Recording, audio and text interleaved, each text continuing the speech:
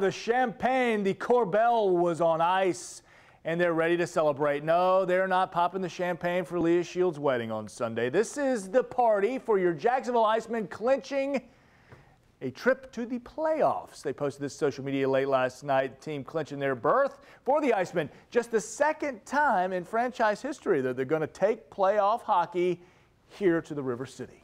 The team has been near the top of the standings for much of the season, the ECHL. They return home next week for their final 2 home games of the season. This will be Wednesday and Saturday, so let's get a little loose for them. Let's bring a little heat to the ice. The playoffs expected to begin the week of April 18th. They are in. Well, the